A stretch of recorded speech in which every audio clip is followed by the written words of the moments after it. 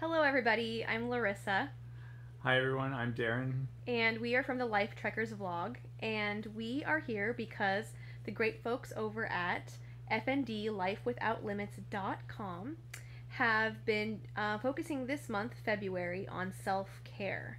And so we have been kind of thinking about what does that look like for us? What is self-care? I think that lack of self-care was a huge part of what led up to my FND crash because I did a terrible job of taking care of myself and paying attention to the warning signs of what we need as human beings to be cared for.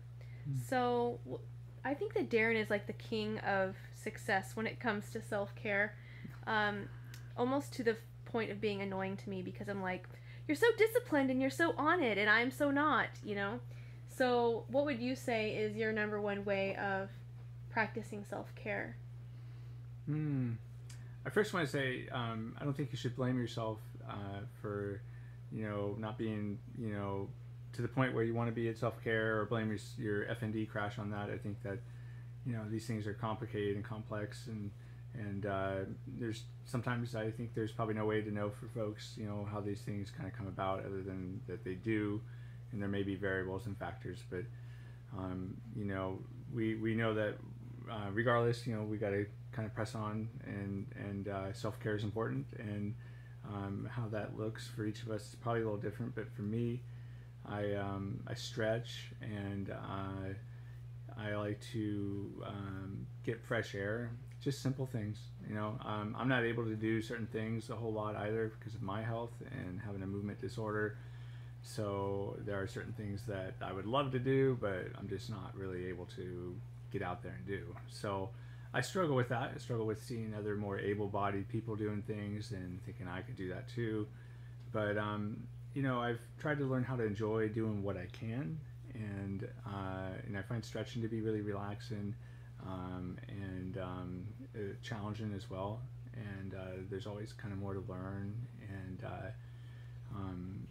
mindfulness type things can be helpful, and there's a lot of different things out there on that, so I don't have any real super deep knowledge of that, but I know that that can be a positive thing that I've used a bit here and there, just to kind of help stay centered and calm, and yeah, just kind of trying to be flexible and stick with things. That's exactly what I was just gonna say.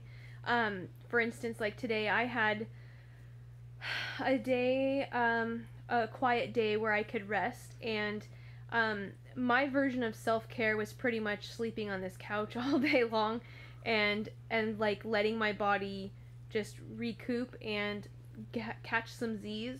And sometimes it's really hard to allow yourself to practice that kind of self-care when there's glaring things like laundry or housework or errands or doing the bills, like other things that are also self-care, are there. And so I think that being flexible with going with the flow, and being willing to be flexible with your self-care and being at peace with that, how it can shift from day to day, is a really great way to be about things, because I could have easily just been on my own case about needing that rest, but sometimes we can't plan for what we need in advance, and we have to kind of go with the flow. But I would say ways that I practice self-care would be trying to listen to my body and rest when I need to, regardless of the to-do list. I think that I've been very much to-do list driven, and so being able to know when to say no to that is a big part of my self-care. And then I love things like listening to music. I do really like makeup and doing my nails or things like that, where I just take time and do things that help me. I guess I think of it this way. I try to do things that help build into my life or increase my quality of life. And sometimes that's cleaning the kitchen. That's doing something like a boring version of self-care. As if you haven't followed them on Instagram, it's another the Life Without Limits page. It's great because there's been beautiful artwork this week of kind of boring self-care things, and it's like, oh yeah, paying the bills and taking out the garbage, because when we do those things, I think that they increase our mental happiness because they're getting done and we're feeling accomplished. And those versions of self care are important too. Absolutely. So. And I think one of the things that you can integrate into doing the more, I like that, the boring self care things. So there's boring self care things and there's things that are fun self care. Like flossing your teeth. Yeah, and sometimes the routines in life just get absurd and old, and I get it. However, I think sometimes mindfulness type things can help with, you know, taking down the stress levels when you have to go and do something like go shopping and go to the store. I found that there's been times I've gone shopping and I've been so resistant to the idea and stressed about it that when I'm there, it just makes it even worse than it already is.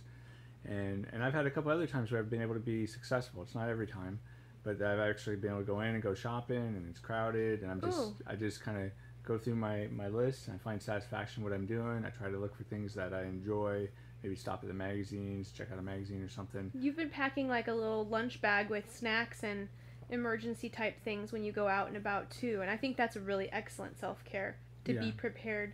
Absolutely. And the kind of point behind that is maybe you're out and about and you're doing some of these other errands and things you got to do in life, and you know your blood sugar drops a little bit low, or you're feeling shaky. Yeah, feeling shaky. You're feeling, you know, maybe just like you need a little boost, and you know, taking some things with you that you know that help you with that. You know, a snack or maybe even a treat that's you know, reasonably healthy, that's going to kind of help you along and not just cause you to crash even worse.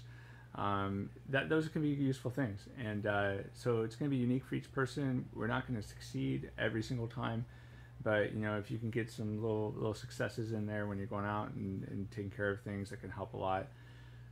There's other areas I still struggle with more than others, but you know, it's just, you know, one moment at a time, one thing at a time, and you know, if you kind of increase these little practices into your daily routines, I think that we can, you know, find ourselves maybe a little bit more satisfied, maybe a little bit more rested with the things that we face each day. I just started working after like 8 years of not working, and having had FND for 2+ years now, I'm kind of in a good cycle of doing really well, and so I've taken the opportunity to get a job.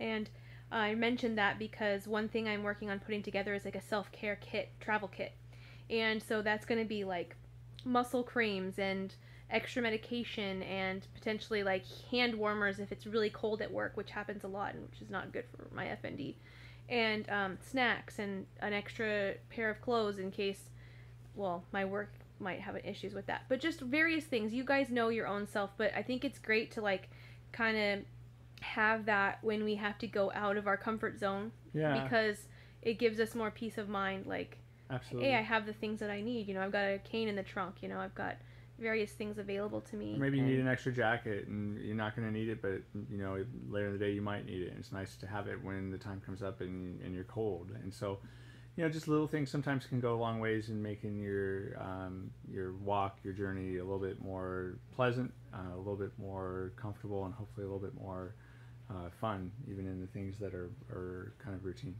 I think that one area I need to improve on self-care would be like some sort of movement routine, which is kind of funny because we have problems with movement, but I just mean more like some basic form of stretching or dancing or something that gets my body moving on a regular basis, is kind of I think that's my one thing that I'm going to try to work on incorporating into my life in my personal self-care. How about you? Anything that you think of that you're going to try to incorporate more of or more regularly in your self-care? Tea is totally on my self-care list too, by the way. Like top of the charts. Yeah, I like tea. It makes me happy. In fact, let's have tea after this. All right.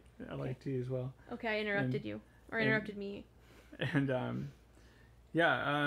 think you know, I think a lot of self-care, sometimes it's the physical stuff, but I think sometimes it's really the mental and emotional stuff, and that can be challenging, and I could you know, use more work in some of those areas at times, and again, some of those things that we talked about already, you know, like, you know, trying to enjoy things that aren't enjoyable, and being mindful of things, and finding moments of peace and things that may not always be the most awesome or pleasant, can go a long ways in kind of shifting our focus, shifting our awareness, because sometimes we get stuck in these certain kinds of thoughts, and that can make the task at hand even more challenging. And so I'm working on things like that. I think that's honestly something we all probably have and probably will for a long time, but those things are beneficial.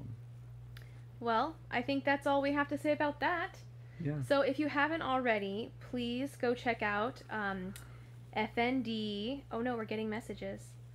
FNDLifeWithoutLimits.com. And they have a Facebook presence and also on Instagram. And if you haven't, do subscribe to our channel, The Life Trekkers, on YouTube. And we also are on Instagram under the Larry Andy and on Facebook as well.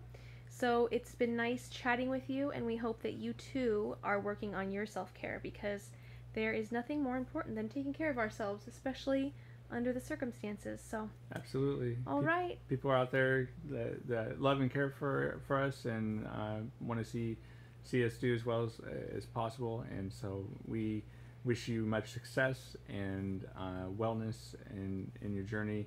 And we hope this has maybe been of a small help. Yes. All right. Talk to you later. Bye. Bye.